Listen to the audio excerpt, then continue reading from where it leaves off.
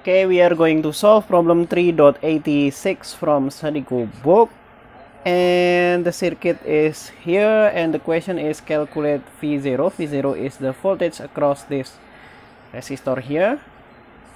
So I assume the ground is in the bottom here, so we have the voltage here is 0 as our reference, and I want to name this node as node A, so we can do KCL at node A. Let's do KCL at node A.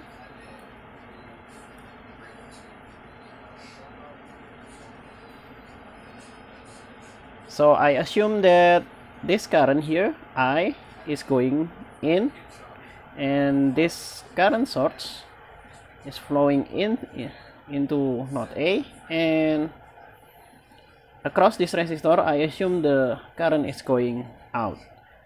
So KCL said the sum of sum of current that going in is equal to the sum of current that going out. Now the sum of current that going in is this one is going in, I, and 400I also going in, so I will have 400I, and the current that goes out here is this current, which is VA divided by 2 by Ohm's law. Okay, now we have 401I is equal to VA divided by 2, or 802I is equal to VA. Now I is here, and we can see here we can calculate the I using Ohm's law, which is this node here, the voltage here, which is 47 millivolt. 47 millivolt, millivolt is times 10 to the minus 3 power, and minus VA divided by 1, that will equal to VA. Okay, now because it's divided by 1, I can simply erase this one here and make this inside brackets, and then we can calculate this by using simple algebra. So 802 times 47 times to the 10 to the minus 3 power minus 802 VA is equal to VA, and I can move this to the right hand side, so I will have this one is equal to 803 VA, so VA is equal to this times 10 to the minus 3, and let's do that by using our calculator.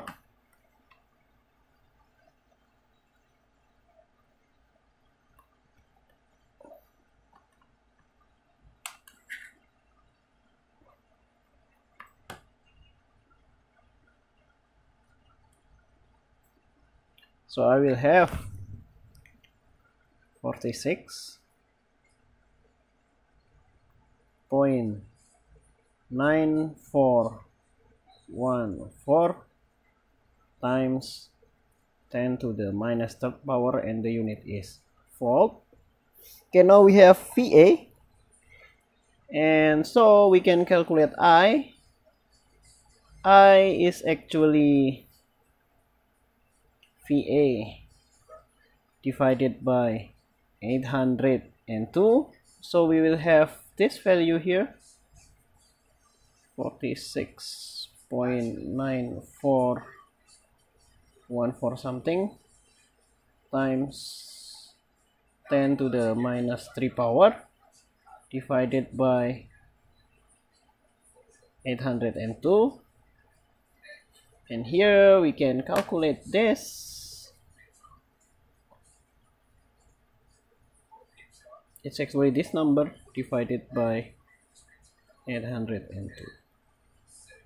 So we will have I is equal to 0.0585 millivolt here.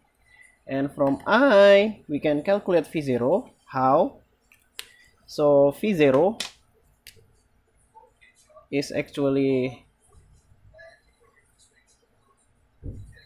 the minus of this current source. So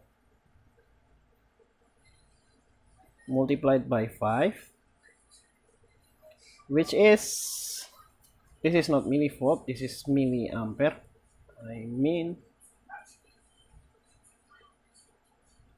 Yeah, this is times 10 to the minus 3 milliampere, and we will have this as minus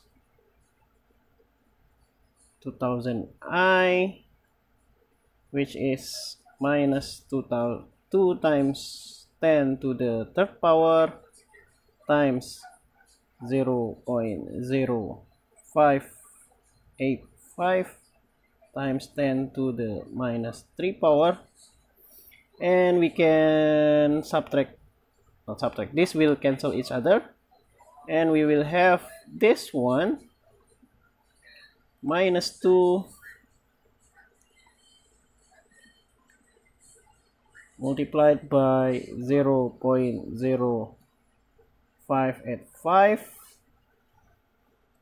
which is minus 0.117 volt, or we can rewrite this as minus 117 millivolt. Okay, this is our final answer. So V0 is minus 117 millivolt, or maybe around this, because sometimes we use calculator and got rounding errors. Okay, thank you for watching, and see you on the next video. Let me know if I make any mistakes in the calculation. Thank you.